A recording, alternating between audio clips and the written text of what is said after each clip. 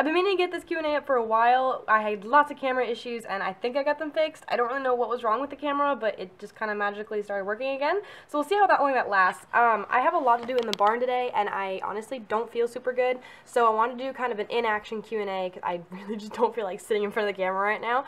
So I'm going to go do my barn chores and take you guys along with me and answer some questions while I do stuff. Like I said, I got to do barn chores. I have to wrap Diesel's foot because he pulled a shoe, and then we might do a little bit of showmanship and just kind of go with from there. I don't know how this is going to work, but we're just going to roll with it, and here we go. So I'm going to try to answer these as quickly as possible because I do have a lot of questions to get through, but there are a couple that I want to answer a little bit more in depth, like, you know, what my future looks like in horses, oh baby, and a couple other things like that. So I'll cover those more towards the end so we can kind of roll through the quick ones at first. So keep watching until the end if you want to see those. Someone asked my opinion on, I don't know like the official title of it or whatever, but my opinion on the positive reinforcement for like plus R or whatever it's called. I know it's like the new Instagram fad. Personally, that's all I consider it, is an Instagram fad. Not a fan. I prefer to interact with my horses as athletes and performance animals. Whoa. Does that mean I'm mean to them, or does that mean I don't ever reward them or whatever? No, not at all. They're incredibly talented animals. I treat them as such. Incredibly fragile animals. I treat them as such. That's not my style. I prefer to treat them as athletes. And, you know, am I going to go out and like talk smack about it, whatever? No. You know, you do you, but not my cup of tea.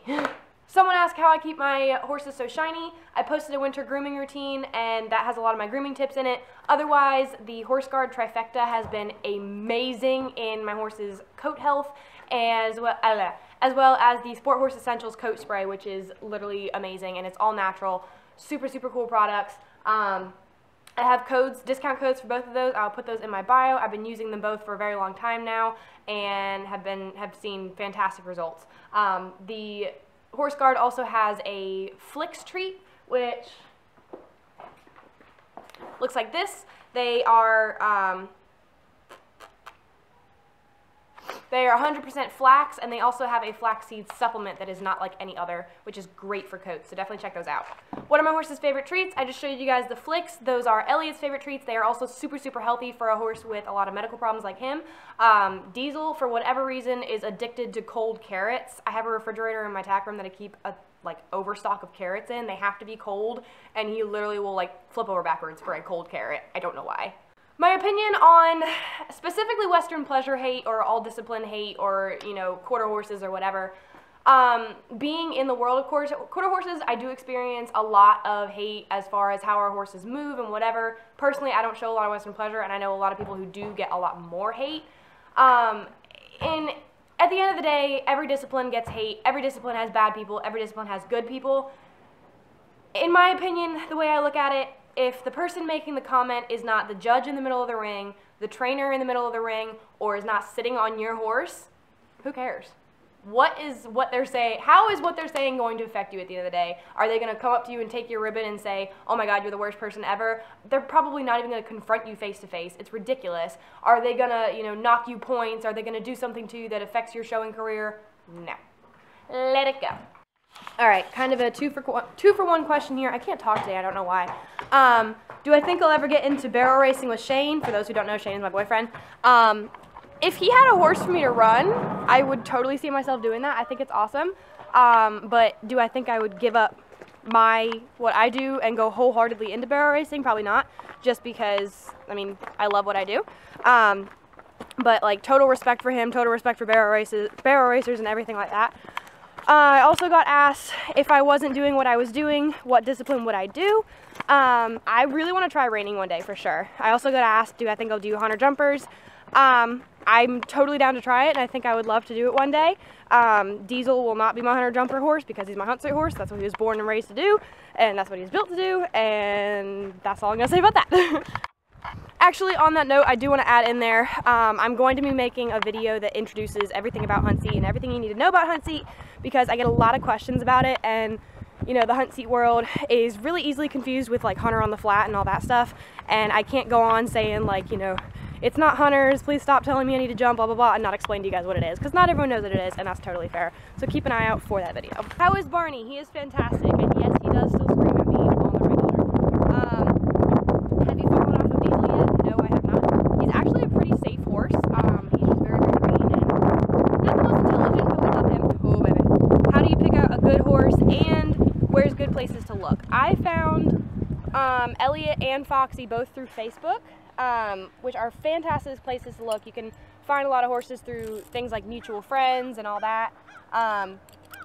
Diesel I found through my trainer's barn, but he also had an ad on Facebook, so like, you know, that's how it is. This chain's too short for your fat head, but it's okay, we'll figure something out. But also, I highly recommend taking a professional with you when you go horse shopping. You know, things like, you know, you can walk up and totally fall in love with a horse and it be on 3 legs. It's just, you need to take a professional with you if you can. And, you know, of course, don't look a gift horse in the mouth, aka don't find a really good deal and pretend like there's nothing wrong with it. And there's nothing wrong with horses that have minor flaws. You know, every horse has a flaw. No horse is perfect. But, you know, be reasonable with what you can work with and what is a good fit for you.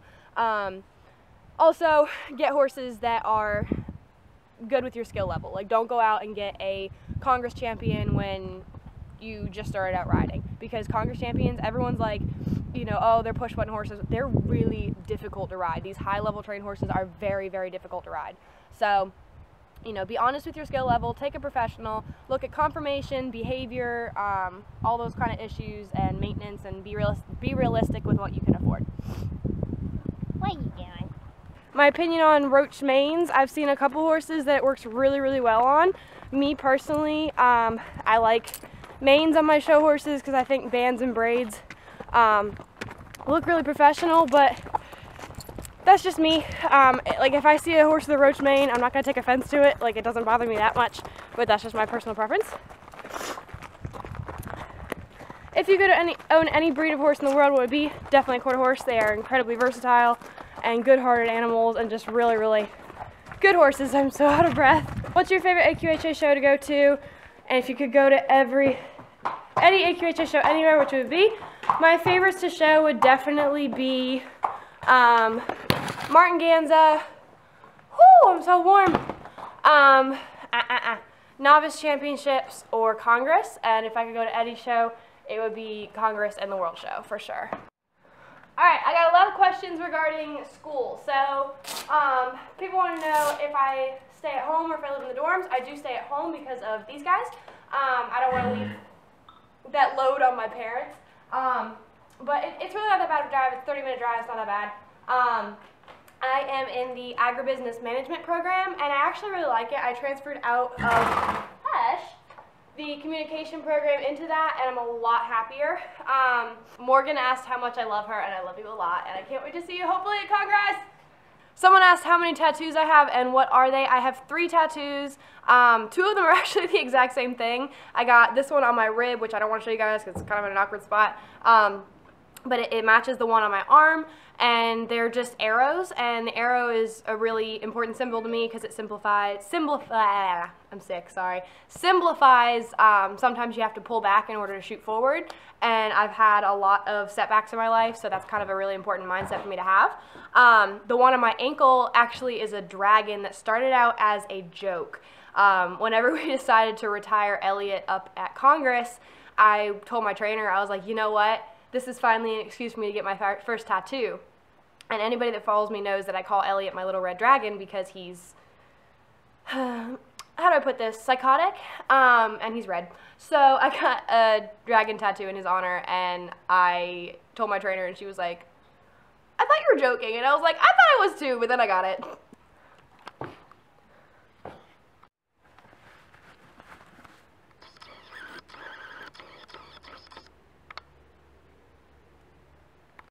What supplements do you have Diesel on? I'll make a whole nutrition video, but he is on Cool Gut by DAC for his ulcers, or ulcer prevention. Daily Gold by Renman Equine, which is a stress reliever. And advice for maintaining rain rot, curry a lot, so get it up off the skin. And then This stuff has been my saving grace for rain rot. I use it if I ever have like anything I need the hair to regrow, like when Diesel's blankets are rubbing in really bad, I sprayed it on there. It helps the hair regrow, but it's technically a fungus blend, so it's like made for rain rot. It's a Sport Horse Essentials fungus blend. I can't get over my own tongue today. It is amazing. So what I do is I curry, get all of the nasty crust up off the rain rot spot, and then spray this on while the skin is fresh, and it soaks right in and starts clearing it up within days. It's amazing. As far as the ulcer supplement goes, someone asked me how I do ulcer maintenance at home versus shows. He gets the DAC Cool Gut on a daily basis, and then he gets Ulcer Guard the day before show, and then while we're at the show, and then the day after the show. My favorite part about showing is definitely, hey, putting everything you worked on to the test. It's really not, I mean, people always assume it's about the ribbons, blah, blah, blah, but like earning the ribbons is the cool part. Like going, and one of my other favorite things is just seeing my friends and I consider everybody my family at the horse shows, and cheering everybody else on and seeing the progress that everyone's making, but also seeing your own progress, because, you know, it's not just getting the ribbons. It's not, everyone's like, oh, you're going crazy over that 50-cent ribbon. It's the process that gets to the ribbon. So, you know, what I'll do is I'll compare my videos from this show to the last show and see how we've progressed, and it's a really, really cool feeling. Will you ever do horsemanship with Diesel? I plan to. I actually talked with my trainer about this today. I really, really want to. Or yesterday, whatever it was. I really, really want to. It's just a matter of I don't really have the extra money to go out and buy all the clothes, because like an idiot, I sold all my horsemanship clothes when I bought a 17.3 hunt seater. But I really, really want to do it someday, and maybe someone will let me borrow their horsemanship saddle, and I'll find some chaps and we'll do it. How do you keep a show coat on your horse?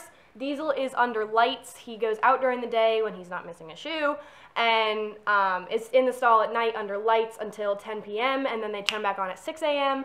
And then he is very, very, very religiously blanketed, so I change his blankets based on a degree of weather. It's crazy. But obviously he has literally no winter coat, so it's worth it. Someone asked me about what's wrong with Elliot and everything, and saying I never explained it. There's a huge explanation video on my YouTube. You're so dramatic. And there's a couple other videos where I mentioned it, but there is a big explanation video on YouTube. But basically he has PSSM, Lyme disease, a spinal compression, something else wrong with his back, and I feel like I'm missing something. There was something else that I can't remember. Major behavior issues, but no, he can still be ridden every once in a while, and basically he just tells me when he wants to and when he doesn't, and we just kind of take things day by day. But he is 7 this year and fully retired from the show pen.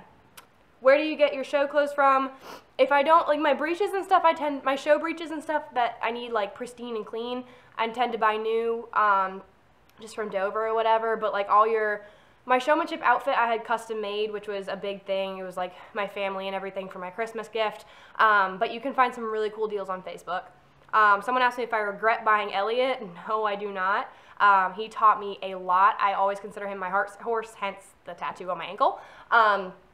He's an amazing horse, a dangerous horse, and I love it, and he's my boy, and I don't regret buying him for a day. Yes, it's heartbreaking to retire a horse he was 5 years old when I retired him, but, you know, he taught me so much that I can apply to other horses and all that. How do you schedule your classes in college to still be able to show? I end up missing a couple classes on Fridays and stuff, but I, you know, plan ahead, tell the teacher, get all the work done. So I get all the work done, I just miss the in-class time, but then I connect with the teacher on the other end. And most of my shows are like Friday through Sunday, so it doesn't put that much of a issue. And I only have like 15 weeks per semester, and I only show maybe twice a month. Normally, if it's 2 times a month, it's a weekend show, so I don't have to show on Friday, and it's fine. Favorite turnout blankets that hold up the best? Definitely Rambo would be my favorite. They've held up amazingly. I know they're super expensive. Diesel came with his, so he's outgrown them. Do I plan on buying him more? No, because they're really expensive, but they're awesome. My showmanship halter is a Kathy's brand. I love it. It's kept in storage, and I've had it for 2 or 3 years now, and it's held up amazingly. My goal for showing this year, I'm just cranking these questions out. My goal for showing this year, I'd love to do the Congress. I'd love to do the Novice Champs. Me and my trainer are still trying to figure out a schedule. I know we're definitely doing the Martin Ganza, which I'm really excited for. But yeah, my goal is to get really good in the equitation, maybe add the horsemanship. We'll just kind of see how it goes. Have you ever competed in Western Pleasure? At the open level, yes. At the AQHA level, no. How long did it take you to learn how to braid, and how did you learn? I actually learned via YouTube. It took me a couple months practicing on my own horse. You can only cut your horse's mane so much. And I offered it, you know, for free or at a low price to my friends at shows, at little open shows, and then continue to get better from there. The trick is learning all different sorts of manes. That's the hard part. How far do Shane and I live from each other? We are an hour and 4 minutes apart, actually. We met up at Congress, and it just kind of coincidentally happened that we are as close as we are. How do I make my horse lose weight the right way? Lots and lots of long trotting and hills is what helped Foxy. He's a fat boy.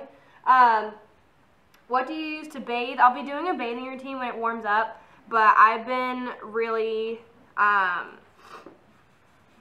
been using a lot of medicated shampoos for all the dry skin issues in the winter and stuff like that. Someone also asked if Shane did Congress before we met. Yes, he went up for barrels and poles. I think he did poles. I know he did barrels.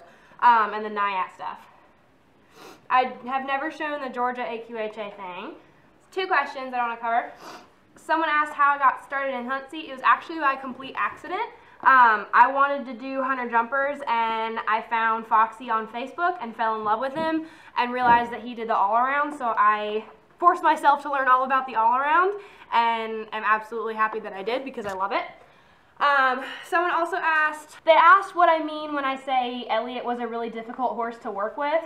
Let me start off by saying this. Last time I had a conversation with my trainer, basically the way she put it is you could look at Elliot the wrong way and it would set him off. Like he has these triggers that make absolutely no sense, and he's explosive and dangerous in the sense that you never know what he's going to do, and then once he starts doing something, like he got on a kick one time of spinning, and so whenever he got angry he would just start spinning and he wouldn't stop until you got off. Like there's no like, oh, correct him, like make him stop doing it. No, he would not stop until he either hurt you or got off. There was no in between. And of course I never posted anything like that because it's embarrassing and it's not really anybody's business but my own and my trainer's. So that led to a lot of, and you know, he was young, so we at first treated it like a behavior issue, but that led to a lot of questions about his medical needs. Someone asked what earplugs I use. I just use the ones that look like little cat toys. Someone asked about fly spray, and I honestly don't know what to tell you here because the flies get really bad here, and there's honestly like nothing we can do about it. I use the Sport Horse Essentials fly spray at shows and stuff, and then the more intense stuff like Piranha and all that at home because the flies get really bad because there's a pond at the other side of our property. But just fly protection is all you can do, dude. My favorite thing about each one of my horses, Foxy, is probably just his overall good soul. You really can't beat this horse or just change anything about him. He's just flawless. I love him. He's so goofy. Probably the strangest horse. He lives for food. Just precious. Elliot, I don't even know where to go. Like, I love that horse to death, but like he's so awful. Probably would be his talent for the showmanship. Like, you just get him really, really angry and he like does a great job. Diesel would probably be his athleticism and again personality. He's just a giant dork, and like we always question his intelligence. He's so goofy.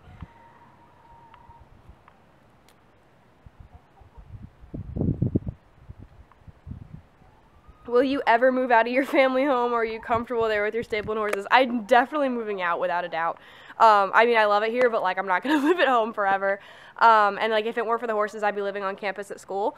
But I definitely want to have my own place and have my own barn and all that one day. But right now, it's just not financially feasible for me to move out and come take care of these horses and board my own horse and all that stuff. Would you ever sell Diesel or buy a project horse? Buying project horses is always an interest of mine. I just have to be in the right place, right time, right financial situation, right, you know, daily situation. What's the word I'm looking for? Time, I don't know. As far as the question of selling Diesel, I'm never going to say no, I'll never consider it to that question, because, you know, things happen. You have to be prepared to sell your horses. Like, if you're not able to take care of them, or if they're not thriving in your situation or in your environment anymore, you know, as a horse owner, you have to be okay with that. Am I going to sell him anytime soon? Absolutely not. He's the horse that, I think I just closed my cat in my trailer. He's the horse that I want to take into my amateur career for sure, so he is staying right where he is. Is the World Show something you'd be interested in or you're already working towards?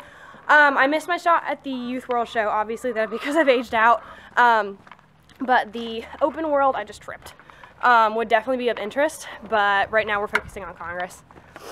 Who do you think moved better for the hunt seat, Elliott or Diesel? Elliott has a better trot, Diesel has a better lope, so... Diesel definitely is going to be the better overall hunt seat horse, just because he has a stronger lope and he has more of the look for it, and the build for it, and the athleticism for it. What does Diesel eat? He gets Tribute, Calm and Easy. He gets a full scoop and a half. I know some people are like, oh my god, why do you use scoops as a measurement? It's going to be really cold tonight, so I'm going to start blanketing and prepping feed and everything. Someone asked how long I've been riding for. I started riding Clydesdales when I was like 6 or 7 or something, so a little over 11 or 12 years. Come here. How do you point out of an AQHA class? The ones you can point out of are the rookie and the novice. Come on. I don't recommend doing this with a normal horse, but Foxy's not a normal horse. So the novice classes each have a certain amount of points that you need in order to, quote, point out. The showmanship was like 40-something, and we pointed out of that with Elliott. Featuring. Each one of them have different amounts. The rookie classes, you have to have 10 points on the horse, 10 points on the rider. So, like, basically, Elliott and I are not rookie in anything that we show in. So he's not rookie in hunt seat, equitation, or showmanship, because we have over 10 points in all those events. But, like, Diesel is rookie in, like, Western riding, because we don't have any points in that. Oh, and so am I, because I've never shown it. Alright, so I filmed these at the beginning of the video, so it's a little jump back in the setup here. But for the question about what my future looks like in horses, it's kind of a really big topic. I'll be 20 in February, so I'm kind of on the edge of, like, trying to figure out what I want to do as an adult. Of course, the absolute dream, hey baby, the absolute dream would be to have a training barn and, you know, have that be my career. And if I were to pursue that route, I absolutely would want to stay in the AQHL all-around industry. That's just where my heart is. But life throws a lot of curveballs. I'm in school right now, and I gotta have a backup plan. So I definitely want to get more experience under my belt before I wholeheartely go that route. Of course, it's what I want to do, but I want to make sure I can do it. and do it effectively. So of course, that's the dream. This coming year, 2019, is my first amateur year, so I'm just gonna roll with that. Hey, baby. We're going to show as much as we can. My last show year wasn't as much as I'd like it to be through injury and hoof issues and everything. We didn't get to show as much as we wanted to. And of course, Diesel is still green. So we're going to try to do a little bit more this year and bigger shows and all like that. But I'm going to definitely carry out my first amateur year as best as I can with Diesel and just kind of see where we go from there, honestly. Like I said, one of the things I have to do today is pack Diesel's foot. So here I am. But another one of the in-depth questions that I got was about finances, and that's not something I personally share a lot of on my page, just because I said it's a personal thing. But I didn't want to answer it because I know it's a hot topic for everyone struggling and trying to support themselves. I made, on one of my Q&A things on my Instagram a little while ago, I made a comment about how I pay for Diesel's purchase price and the truck, my new truck, and my new trailer by myself. Those payments are my responsibility, and I take them very seriously. So on top of having a real job and going to school, I do manage the boarding barn at my house, and that is what pretty much covers my payments on my truck and trailer and what allowed me to buy Diesel for myself. It is a lot, especially on top of school, but at the end of the day, it is worth it, and you just kind of have to figure out a good balance plan. But as far as everything else goes, when it comes to horses, you kind of have to recognize that the purchase price is honestly the cheapest part of the horse, and that's not always cheap. You have upkeep, you have, their health. You can't just throw them in a pasture and say good luck. Especially if you have performance animals, you're going to have some more vet bills, you're going to have some more upkeep. Especially if you have high performance animals, you're going to have maintenance for their joints and all that stuff. You know, high performance animals are not cheap by any mean at all. But it's definitely worth the upkeep. But, you know, you just got to save up, make sure you can afford it. And if you can't afford it, maybe go lessons or leasing route. But, you know, just don't dive into something that you're not going to be able to maintain, because that's going to really break your heart down the road when you have to get out of it. Another thing I've been doing, which I've been finding really effective, is evening out my bank account. And all I do with it is I just even out my bank account to a 0 or a 5. So basically, if, say the number is 102, I'll even it out to 100, or say it's 112, I'll even it out to 110, and take those extra $2 or whatever it is and put it in my savings, and it actually adds up really, really quickly. So you just gotta be really careful with your money, really cautious about it, and it really does add up. What states do you show in, and what states do you want to show in? I show in North Carolina, South Carolina. Let's not touch the camera, Elliot. But I really want to start showing like Tennessee, maybe Georgia, maybe stuff like that this year. If we go to Novice Championships, we'll go up to Ohio, but we tend to stay pretty local. The North Carolina shows are okay, class count wise. They're not fantastic, but we'll take them for the travel fees. I don't know if that was in focus the whole time, but it's fine. But yeah, I think that's it for questions. I might have missed some, I don't know, but I'll probably have to do another one of these pretty soon. But if I missed anything, keep in mind, if I didn't answer it, it was either probably a training question or a personal question that I didn't want to answer, or anything like that. So, yeah, if you have any other questions that are not in those two categories, feel free to comment below, and I will try to keep tabs and answer all that I can. But thank you guys for such an active Q&A post. That was awesome. I plan on getting the hunt seat, like, information video, or like what it all is about, up either sometime this weekend or sometime soon. I don't know. My school schedule's a little whack. But yeah, again, thank you guys for all the questions. Thank you for watching. If you watched this entire thing, you are insanely incredible, and I love you, and I have a lot of plans for this YouTube channel, so I hope you stay tuned through 2019. Thank you guys.